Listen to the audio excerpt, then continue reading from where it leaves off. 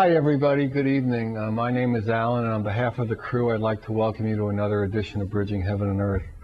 And, you know, it was interesting. When I was driving over here, I just was feeling so much love within me for really no reason, just overflowing with an internal experience of love. And I just felt so, blessed and honored to be, one, alive, and to be able to be coming in with all the extraordinary people to be doing this show.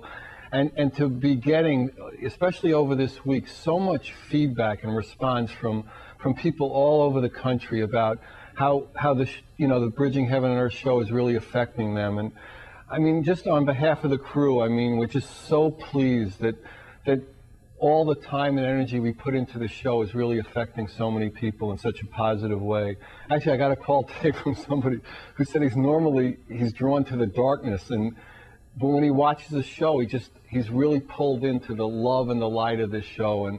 And I know for the next 58, 60 minutes, there's just going to be a lot of love and beauty and harmony displayed on this show. We have with us an old friend, Sarah, who's been with us before, Sarah West, who's a mystic poet. She's a visionary. She's an angelic transmitter. And her vibration and her experience that if you just relax and fold into tonight, you'll really feel that connectedness and that love that she wants to share, and her life is about sharing. And we also have a new friend with us. It just worked out. We're so excited to have her, Charlo Stuart, who's a teacher and a feng I knew I was going to say it wrong, a feng shui consultant and teacher. And she uses the elements and the things about your life and about your home to bring more harmony and more love into every day and every breath of your life. And she's just a delightful and inspiring human being. So, we're just really delighted to have Sarah and Charlo with us. And as somebody said, it's going to be a show of beauties and the beast, and I think we all know what they were saying. But we'll proceed on, and I think if you just relax with us for the next little while, you'll really have an extraordinary experience. So to help us do that, please join me in a short meditation. Just relax. If you know how to meditate, do that meditation technique. If not, try to follow your breath, or just try to relax, clear your mind, follow your breath, and just stay with me for a little while, okay? Thank you.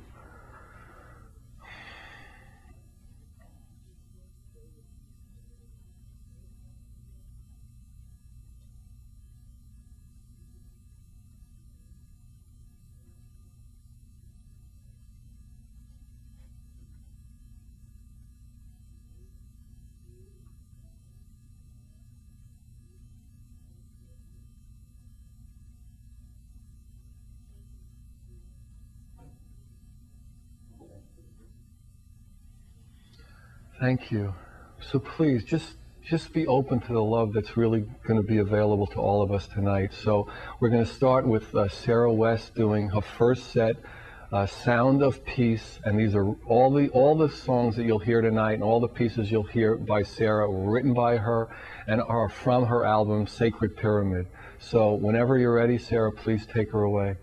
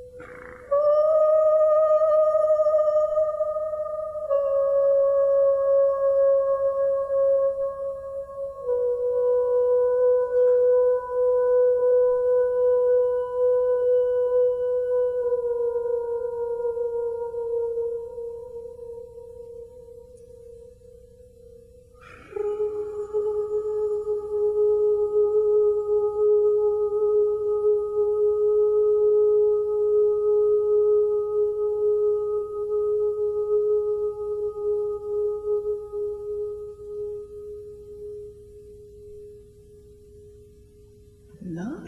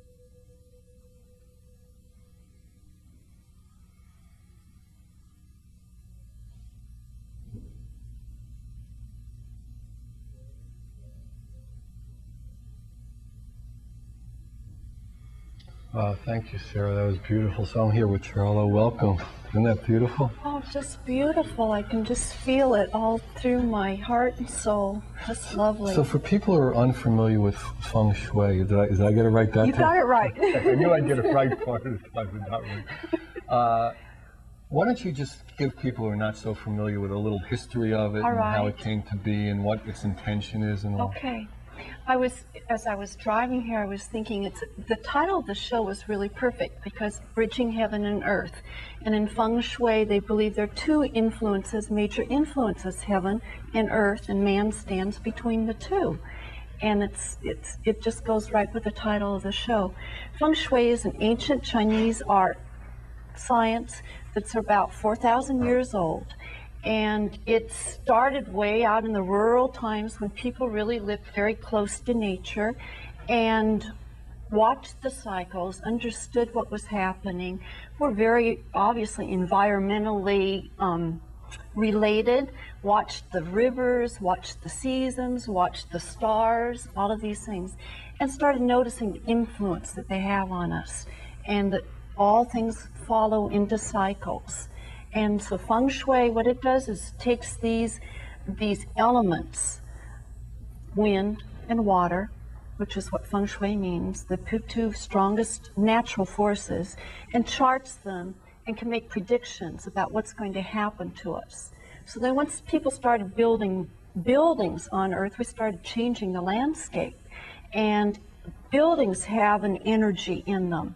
And it's very important that when we have this energy come in, we want the energy to come in through the building slowly, move all the way through the building, not get stuck in one place, not be rushing through. And when this energy moves through, we have balance. And when we have balance, we have harmony. Mm-hmm. And then when we have harmony, we have the opportunity to become the best people that we can become. Mm-hmm. So, and how did you get involved with it? I'm an interior designer. For a long time. For quite a while. Right. And I started hearing about Feng Shui and thought, well, this is interesting. You know, I can see that there are real principles in interior design, and I was curious how the two would come together. So just bringing like the spiritual element into design, into beauty, into your home. That's right. Okay. That's right. And if we have this balance, then good things start happening. And I think it's Feng Shui is a wonderful force for the world because it improves everybody individually. So when I feel good and can be the best I can, the people that I come into contact with benefit from it, then they benefit, and on it goes. Right. Kind of like the pebble in a pond. Right, and yeah, like a domino. Right, just, right. So in other words, I mean, even if you don't come in contact, you're just vibrating at a more harmonious and more beautiful and balanced level. Right. And that in itself, although we don't usually recognize that subtlety, kind of it does. Dominoes People out. understand Right. it. They feel see it. Right. They really feel it. That's right. So, and you have a whole practice doing that. So, yes. And we were talking when we first met at lunch how more and more people are coming. They are, and into it's really interesting because everybody that I do a consultation for, they get some benefit from it, and people notice it, and so other people start, and we hear about it on TV now, in newspaper, and there's a magazine out dedicated to Feng Shui, and it's really exciting. People really are hearing about it now. So, when somebody comes to you for a consultation, say, what do you first do? What is your experience of that? I need to be at the site, and I really look at the environment, this large environment. As I said earlier, environment is extremely important, and so you take into consideration what's around there, what's the weather like. When we have good energy, there are healthy plants around, there's warm sun, gentle breezes. Santa Barbara, you know, I mean, here we are, this beautiful place, and you can tell that the energy is good. So that's really so important, what surrounds us energy-wise. So I look around the area, that's what I'm trying to say. I look at the neighborhood, I look at where the streets are, because in modern day, we don't have, you know, most of us don't live on a river, we have streets. And so the streets become rivers, and that becomes a way that energy is carried. And so I look at that. And then I look at the building itself and start analyzing that and the way that the energy moves through, and I take into consideration. And so how do you see it? So you're on a street and there are certain roads, and so what is the process you go through? Is it something you just feel, or is it more that's certain roads going north and south or east and west? Or it's the way that, not so much the direction that's important, it's the way, the amount of traffic that's on a road, whether it's straight or curving roads are better. I look at a building and see if a road is coming straight at the building. That's not particularly good because energy is hitting that building. I look at where the landscaping is, how that is, if there are blocks in front of the doors, the entrance doors, that kind of thing. I take into consideration the foliage that's around. We don't want dead trees and dead vegetation and unmowed lawns and that kind of thing. I better not take you to my house. Oh my God. Clean up your feng shui. Oh my God. I got a feng shui nightmare. And so that, I look at that. Then inside, you look at such things as, is there clutter? And, you know, clutter is stagnating, it's frustrating to us because we look, you know, when you have a pile of stuff, How about like my spider kitchen webs? counter. Spider webs are good? Depends what's written in the spider web. Well, yeah, I got everything written because there's so many. So it's, okay, well, so you don't want to come over to visit my house? Sure. No. Sure. No, I'm sure. No, actually, I live in a very beautiful place, and it's in the woods near the Botanic Garden. That would be great. Beautiful. That's good. So you're taking all the factors that are affecting the energy or the vibration of the of a human being moving in this space, from outside to the building itself, to the inside, to the clutter, to the spiders, to where the beds are, in determining where the bathrooms are. You don't want to open your front door right into the crapper because that's right. You don't. Right. You don't. Yes. Somebody told me that. My house doesn't, so it's not. But so I mean, all these factors, and these are all things that you've learned, and as you gain experience, you see how changing them affects everything. It does. It really does. And they talk. Also, you consider the yin and yang. Explain for people. Okay, yin is the feminine, it's the dark, it's the non-moving. The yang is the energy, the sun, it's the moving, so we have these two opposing forces, and they need to be balanced. You can't have all yang. If you're in a room that has sunlight just constantly streaming in, you're going to get headaches, you're going to be anxious, you're going to be nervous, you're going to be cantankerous. That's too yang. The opposite is true. If you're in a room that's just dark, the air isn't moving, you get depressed, you get, moody, those kinds of things. So you need a balance of those things.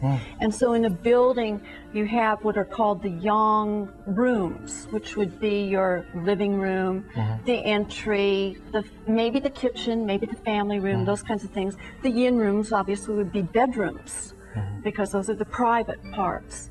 The entries in a building are real important. You know, how you come in and what you meet and what you said. What do you see first of all? Do you see clutter? Do you see the kitchen? Do you see a welcoming space where you can come in and relax and make the transition from your, your busy outdoor life to your private life? So the layout is important. So Feng Shui takes in environment, it takes in the building, it takes in the individual people that either are living or working there. Would some people need more yin and yang, or more of something than another? Definitely. So your recommendations would be different for a different type of people. That's right. That's right. And there are certain, in Feng Shui, we divide people into 8 broad categories.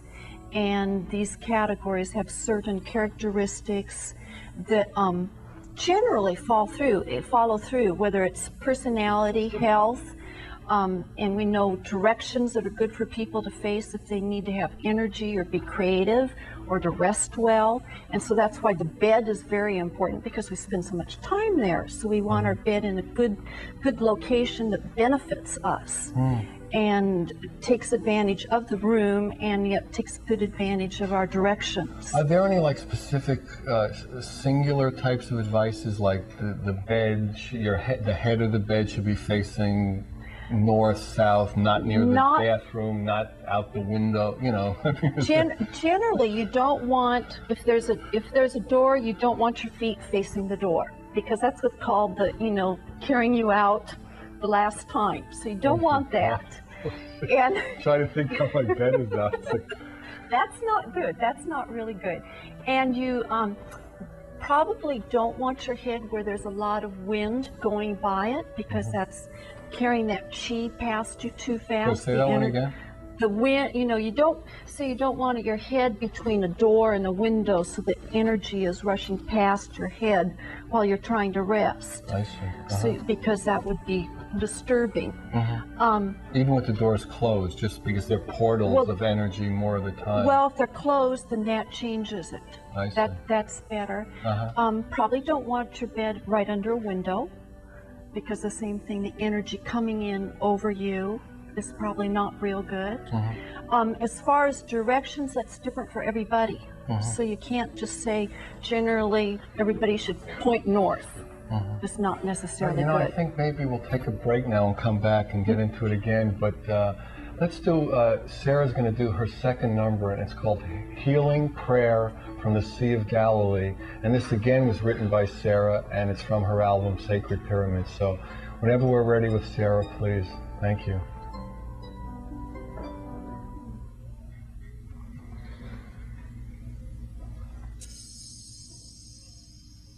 This prayer was written in the Sea of Galilee. I sat upon a rock, and Christ came to me. And she said, "Hello. Behold you, lady. The light is upon you."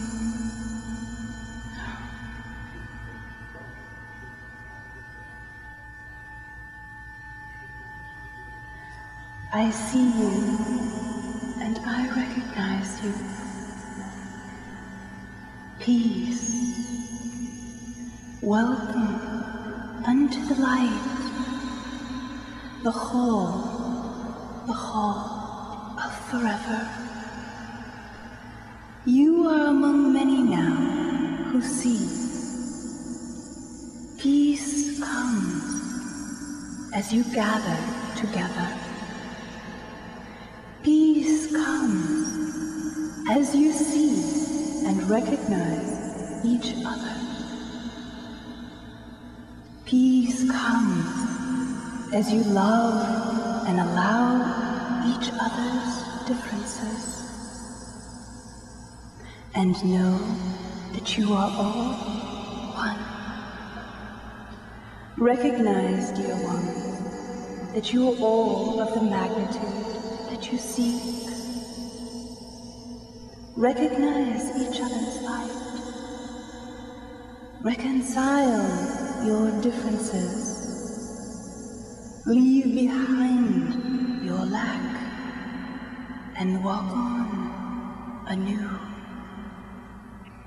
strengthened by the knowledge of your wholeness. Already existing, walk on with the majesty that is light, galactic in your awareness, expansive in your stature, humble in your shedding of limitation. Surrender, beloveds. See the light which you are, and don't be ashamed to be the serenity that you are. Be bold in your conviction for peace, resonating in joy, acceptance, radiating love. Behold, it is you that I seek. Become Christ, Lady, love. Become eternity, loving now, living now. Beloved, I seek you. See me. Behold me. Seeking you. Humble, I am loving you. Humble, I am being at peace with you. I am home, Lady, with you. You are home, Lady. I love you. Love me as I love you. Receive me because of boundless dimensions. Loving you, I am. Loving you, I exist. Hold me, letting go. Hold me. Free all. I am your consciousness, loving all. I am your consciousness, loving all.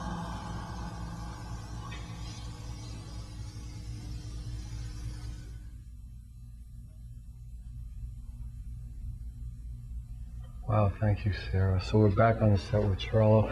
Why don't you, give some feel for like how this has changed people's lives? And when you come into a house or in your house, or you can come into mine, but you'd have to like demolish crew, demolition. No. So how do people experience the change? And when you come in, so you move things around. So just like, what would you do in a house? You'd move this, just give a few. Okay. You've asked two questions. Which do you want first? The results, or I'll tell some results. Right. Okay. I did a house for a young woman who was married and had two small children, and her two children had disagreements. Kids do. Right. And her husband was very, this is not anything we want to do. We don't want to do this. She said, let me do it. Just let me do it. So she did. And in other words, call you in and do the feng shui for the house. Right. And I checked with her a month later, and she said, my husband is so much nicer to me than he used to be. He's not living in the house anymore. I know. The further away, the better. No. She said one day he took off for work and never came. No. He did come back. Right. He came back. Right. A nicer person. He did. An hour later said, I'm not going into work pick up the kids. Let's go to, you know, wherever, Magic Mountain, Disneyland for the day. And this was right after This you? is right after, That's within a month of fantastic. after she did it. And her children aren't, you know, disagreeing as much and that kind of thing. I had another client that they just moved into a new house and her son wasn't sleeping well. And she said before they moved to this house, he was sleeping through and all this. Now he had to have the light on and what have you. So we changed his bed. I said, don't tell him why, just do it. And the first night, the light was out. He slept fine, and that was great. Wow. I did another woman who works for does mortgages, and just did her one cubicle in this great big building. And ordinarily she does 7 or 8 a month. This last month she did 16. So and you she's never changed the push pins on the wall? Or? Well. I mean, these things. Well, what I did, we changed her cubicle. She had somebody she was willing to change, Oh, I so see. we got a better location for her. Right.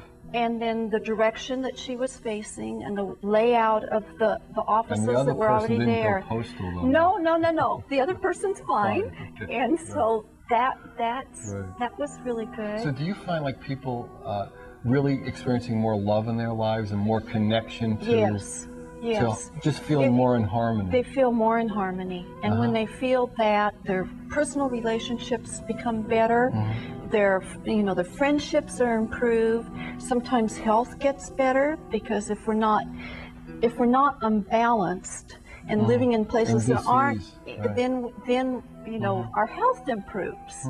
And I found since I've been doing this myself, I don't get as many colds. I don't get the flu like I normally But do. you said today that we were talking earlier that do you have to change the house around like every 6 months or so? Because there are different cycles that go through. There's a 20-year basically and an annual that goes through. And those are the two main cycles that I deal with. And so the 20 years stays in for a long time. It'll be until 2003. But the annual should be changed every February. And by this doesn't mean major moving of furniture. It may mean putting a plant here that wasn't here a year ago.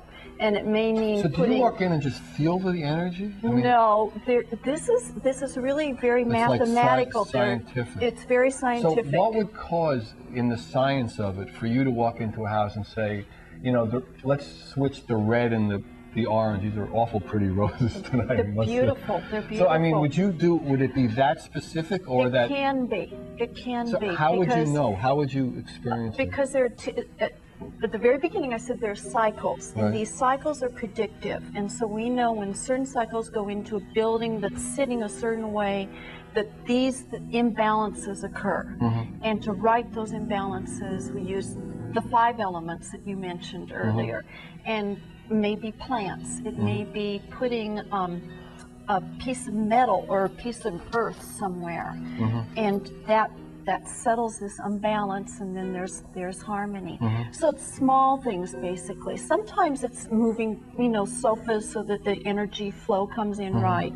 But it's not a lot of moving of furniture, and you don't do that So it's every generally year. not as gross after you get the basic framework set up and people's beds are facing the right That's way. right. And then it's just small adjustments. It's like setting daylight savings time and standard time about. So, I mean, did you study this for a long time? Did you? I mean, I'm I get still it. studying. Well, yeah, everybody is. Yes. But I mean, did you? I mean, I can sense that you took a real you just had a real feel for it and a real skill for it. But I mean, are there like years and years of training and stuff like that? Yes, my master. I have a master, Master Larry Song, who's in Monterey Park. And I've gone through training with him, and it's ongoing. And I go as often as I can. And the more I learn about Feng Shui, the more I realize that there is to learn. It's one of those kinds of things. It's not something like, well, I've got this all. I think in almost anything, learning. the more you'll learn, if you're really learning something that's worth learning, it's just wonderful. Just like further up and further in. Right. It's really exciting. So, I mean, do you find more and more people being open to it? It's not just some, things for, Orientals or Asians. I don't know what the politically correct. I'm always like 3 politically corrects behind. So, but it's not just Non-Westerners. non-Western. Right. No. But it's it's coming into it's like coming, Western. It really is, because when culture. I first started 3 years ago, I'd say it, and people kind of glaze over like, huh? Right. You know, you're really, Right. really out there. You're And on now the cutting edge of a lunatic fringe. right, right. And now it's, you know, Feng Shui. Oh, I've heard about that, but they may not know much about it. Right. But at least it's in the vocabulary now. So, so you're an interior designer. Would you say your entire practice now went from, I mean, like 5 years ago, was it, you know, just coming in and picking the drapery and helping people Right, pick, right, you know, fabric, and right. now it's 100% Feng Shui? I'd say it's 95% Really? Feng Shui, and I love it. That's fantastic. I just love this switch. And do you still pick fabric? I still do. Oh, I still okay. do. I still have. Thank God. And I have some clients that want me to do the remedies for them. Some clients do their own. And so Remedies I can offer meaning? where to put that vase of flowers. Right. So, well, I mean, how would they know how to do it? Because they haven't studied. Because I tell them. Oh. When I meet with them, I tell them, you know, explain the whole thing. I take a long time and explain as much as they want to know about Feng Shui and why I'm making recommendations and the reason for it, and as much as they're interested in. And some people just want to say, just tell me what to do. Just do it and see how I feel. Yes. Right. And then other people have lots of questions, you know, about the history of it, and, you know, what can I expect from this, and how soon? That's usually the biggest question. How soon will when it am I change going to and feel notice a different? change? Right. And what is your answer? It varies. That's what I would have thought, but I was hoping varies. you could. Some people, I personally have felt it sometimes within 48 hours. I've had some clients that it's been a week, sometimes it's 3 months. If longer than 3 months goes by and nothing has happened, then there needs to be more adjustment. I see. So you would go quite- into the house and say it's not working yet. What Right. And more we subtle work, needs to right, be worked on? right. I see. I make Now, house are calls. more subtle? Would you say people who are more subtle to their environment are more subtle to the feng? I think so. Feng Shui. FS. Let's think give it a so. nickname. I think so, and I think that I say that, but that's not true, because my husband doesn't always know when I've changed things, and I can see the difference in him when the new year starts. Can he feel the difference? He feels the difference. Does. Will he say to you, did you do something? Yes, he will. By now and I he do his realizes. office. I do his office. So even if he doesn't know that a new plant is arriving Right. necessarily, the vibration of it or how he feels in the environment will definitely change. Yes, it does. Oh, It that's really fantastic. So, if you could give a minute or 30-second sense of why you think that it would be important for people to really be more aware of their environment and bring Feng Shui into their life, or just the idea of it, kind of. I think because it gives people the opportunity to be the best they can, to improve their relationships, their relationship with their maker, with the people they live with. There's a respect for the environment that's extremely important. Then, of course, it can help improve finances, which everybody's interested in, health. It's a harmonizing and balancing. It is. It That's is. fantastic. All right, I think we're ready for Sarah again. This is Voice of the Angels, and it's again from Sarah's album Sacred Pyramids. So whenever we're ready with Sarah, please.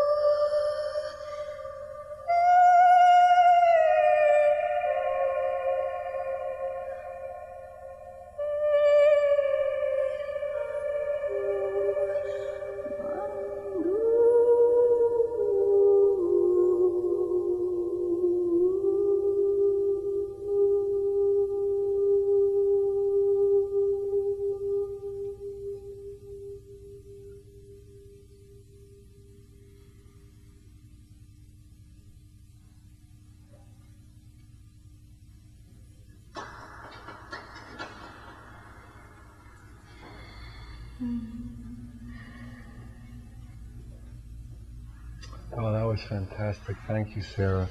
So we've been getting a lot of calls lately, and I just wanted to take this time to please encourage everybody to check out the website. If you have any web access, check out our site at www.heaventoearth.com. That's Heaven to Earth, HEAVENTOEARTH. I think we show it during the show and also at the end. There's just some really nice things on there. It has all the guests listed. There's a way to contact us. There's question and answers that a lot of people called about. And I think it'll just, and we're starting to put pictures of the crew and flyers that we do every week and for every show. So I think you'll really get a nice experience out of it.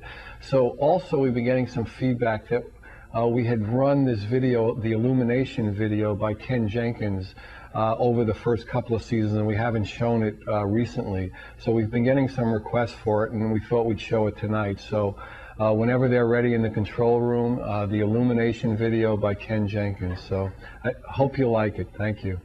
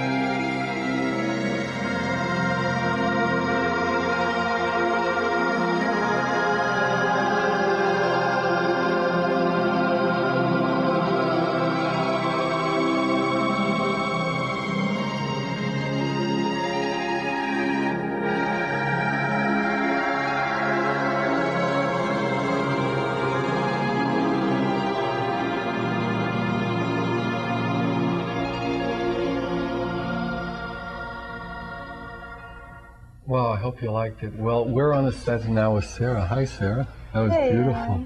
So, how did you get started, like toning rather than like necessarily using words so much? Or, you know, how did you, you know, begin to do it without accompaniment in a way? I mean, how did that happen for you? I think it definitely started with remembering what it was before we were in body. Really remembering. So when you were a really young girl yes. in this, at this time, This in this lifetime, oh, now we can start speaking Hindi. The right words have been used. All right, go ahead, young lady. Yeah, when I was, actually when I was like, my mom was an opera singer, but I never really heard her sing. But I would go around and I would make these sounds, and they were what I remember that was peaceful, and it would bring peace in an unpeaceful environment. And I would listen to the operas, but it wasn't quite the right thing, because opera is too dense to me. It's not very, it wasn't the right vibration it's like a soap of it. They had the opera. right voice, but it didn't have the right, exactly. Uh-huh. And I actually used to sing in Latin when I was like 6 years old. I'd play the records of Carmina Burana, the famous operas, and so I sort of trained my voice with music that, you know, but what was composed comes from another realm. So, in other words, I mean, we've had a lot, as you know, we've had a lot of different people on the show. Would you consider it, like, in a sense, channeling, just to use a word, or just that you're a vehicle? I mean, how would you describe it? I don't use the word channeling, simply because it connotes that it's something other than the self, other than what we are, and people sort of think that it's, you know, separate. And to me, it's me being most of myself. It's me being whole. Whereas when I'm walking, and although the personality is expression too, and there's an aspect when I'm in my personality, at times I'm more whole. I can be in wholeness expressing that. But not all the time. But I feel, but it's even challenging to stay aligned, to really listen, because I can even, you know, be distracted and not do the right note, or hold it for the right length of time, or do the right thing with my voice, because it's definitely, and I sort of. So it's almost like a sounding meditation for you. And it obviously has a sense for myself and the people in the audience that it like brings people into that state. It's a messenger and a message. It's like, to me, it's really divine knowledge coming through the instrument of the voice, of the sound. It's beyond the mind. It's not words. It's a vibration. It's a presence. It's a consciousness that's brought through into this world through this vehicle. So it's like a sound current vibrating love in a way, vibrating harmony. Yeah, I know, it's just so amazing. I mean, you speak to Charlo, or I mean, just so many people come through, and it's like they all have their own way of expressing that sincerity and that love. Exactly. So, and you've traveled all over the world, the pyramids and the White House. You aren't an intern, though. God forbid.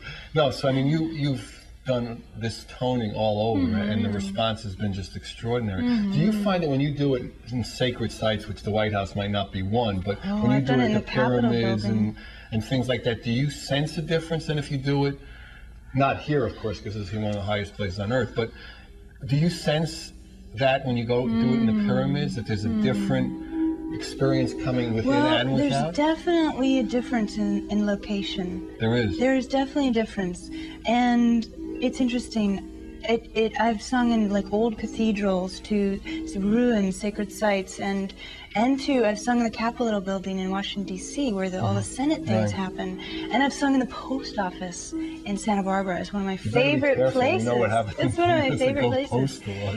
But there's definitely a different vibration that happens in different locations. But it's like there's something that wants to be spoken, and in that sense, you know, I am an instrument and sometimes a channel for energies of a time or a moment or even a location that wants to heal something. It's like something very unique can come out sometimes. So, you know, we announced and we put graphics that this is the name of this song, but is it different every time? Yes. So it's kind of like an ongoing, and you put it's just unique in each moment. Each moment beckons a certain phrase or painting or you know, So every prayer. time somebody would hear you prayer. do any one of It these will always songs be from the different. album, I mean, the album is kind of like frozen in time in a sense. But if you did it like at 100 concerts or 100 sacred sites, each time would be a little different. Right. It's interesting because there are certain melodies that come, like she was talking about seasons and phases. There's certain melodies that just amaze me because they will come until they're done. They will do their thing until sort of that phase is done and whatever that vibration was complete. And these certain things will come up again and again because that message wants to be harnessed and expressed on the earth and delivered. Whether everyone hears it or not, it still makes a change. Just like she was talking about, one person feng shuis their home or their self, then the whole world is affected.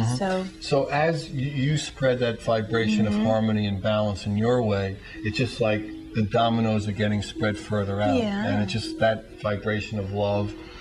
I mean, you know, it's exciting because Sarah was on the show before, and I think I've mentioned it on some of the other shows. If you've seen it, you know, the shows are being shown full on the internet. Now, the technology is not quite right there yet because it's a little jerky and things like that. But it's one of the shows this guy picked from Switzerland is Sarah's show. And it's so neat to be able to click on it and just see Sarah doing, you know, just doing her toning and stuff. It's just really fantastic. So, and, you know, I mean, I've been sending him all the rest of the shows, so he's going to have like, you know, 30 shows, and it's just so neat. And he's also picked one of your spots for a new page, that Spirit Art page. Right, Spirit where Art. he's just taking certain segments rather than the whole show. So, see, I think that's tremendously exciting for someone anywhere in the world can click on, you know, if they have an internet access, can click and see Sarah doing the toning. Isn't that, it's just, it blows my mind that, you know, we're just so excited about that, you know. So, and you travel all over the world just doing that. So where's your next trip? Virginia in a week. Really? And so you have a program? Yeah, I have 3 programs. It's called The Sound of God, the First and Second Seal, and it's a 3-day event in Charlottesville, Virginia, on Friday, Saturday, and Sunday. And are you doing the whole thing yourself? Yes. Really? Yeah, and I have a keyboardist named Shalel Octavia. Wow. We've done work in front of thousands of people at the Edgar Cayce Center in Atlanta, at the Whole Life Edgar Expo. Cayce's main headquarters is in Virginia Beach. So is that where you? Many presentations there. It won't be there. It will be in Charlottesville. Oh, wow. Which is where Shalel lives, and it's a wonderful center. It's where, you know, Thomas Jefferson's college is and stuff like that. Wow, that's fantastic. Yeah. And of course, I do it for my own healing. Right. I do it for my own sanity. Right. So. And it gives me this great vehicle to love with. And to receive love. Yeah, it's just like that. Yeah, that what cycle. I give, I receive. Right. Okay, so I guess, again, you know, these shows go so fast. You know, I just want to, you know, thank Sarah and thank Charlo for coming. And, you know, I hope you had as beautiful an experience as I did. And if you have, you know, where you want any information about where Sarah's going to be, her albums, her CDs, her poetry, you know, how to reach Charlo for consultations, for information, you know, if she's teaching any classes, please contact me at 805-687-2053. That's Alan at 805-687-2053. And I'd also really recommend that you check out the website. And it's just really extraordinary. And you'll just see, I mean, this is the 63rd show, and you'll just see all the guests and, you know, all the shows and the seasons. So thanks again for coming. Good night. God bless you. Please come again. Watch the show.